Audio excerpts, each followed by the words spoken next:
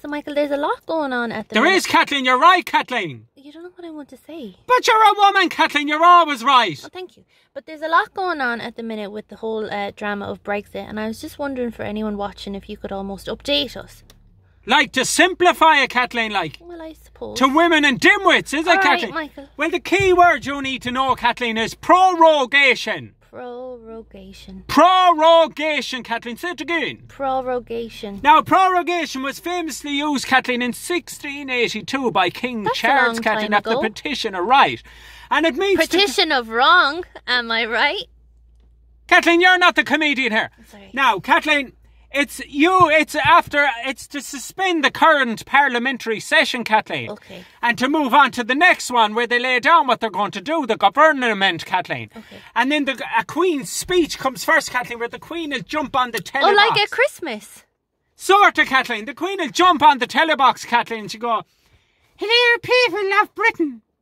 I am the Majesty the Queen.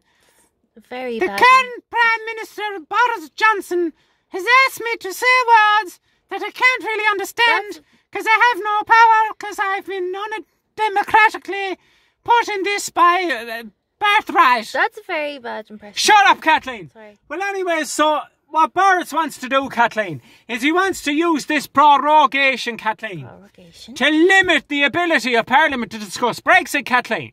So they won't be able to discuss it, and more likely that they'll leave, Kathleen, with a hard deal. A hard deal, Kathleen. It's all very hard. But you see, the likes of Jeremy Corbyn, Kathleen, is going to cut in, Kathleen. Cut in like that because he has a beard. He's able to cut in things. What's and he's having going a to cut beard? in. The beard makes you cut things, Kathleen.